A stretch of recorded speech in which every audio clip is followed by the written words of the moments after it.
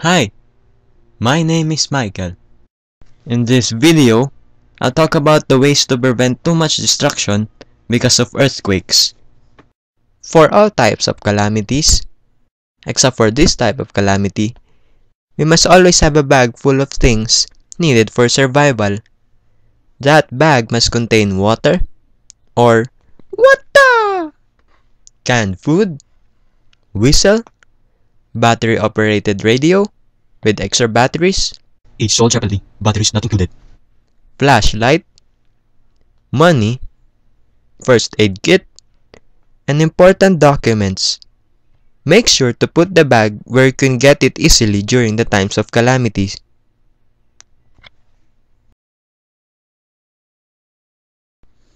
Earthquake occurs when two plates move suddenly in relation to each other along a fault line.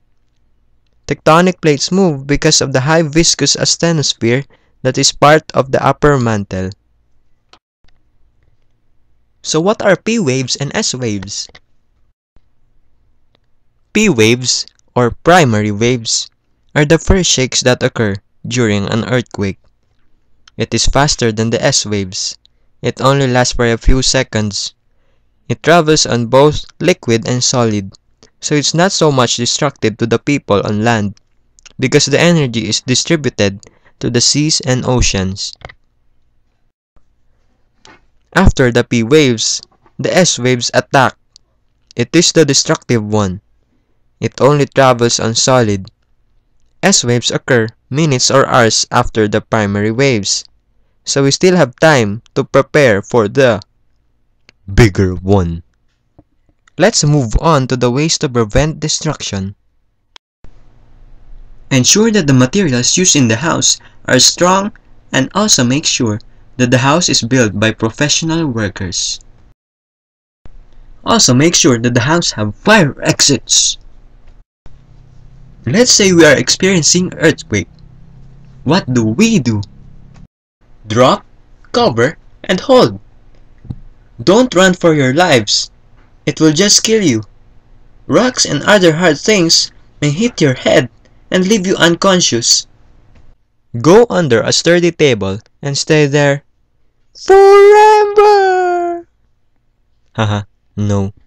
Stay there until the shaking stops. If you're stuck, don't panic, because the first thing that the rescuers check are the tables. If you're in a car during an earthquake, stay inside the car. If in a building, do not run down the fire exit during the earthquake, because it's for fire. Haha, no. Don't go down the fire exit until the shaking stops. Stay under your office desk. Do not stay on doorways, even though doorways are strong and the most commonly the last one standing after the earthquake.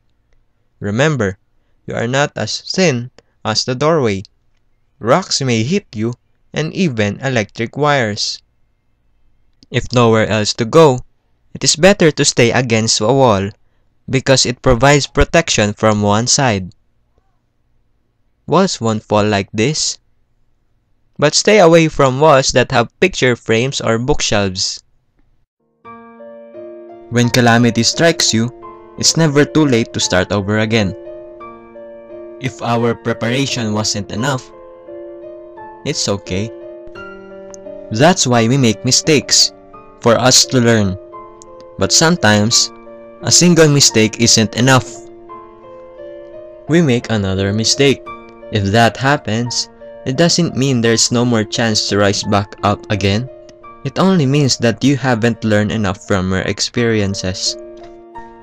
And that's why I am here, to give you tips and what to do to lessen the destruction from calamities like earthquakes.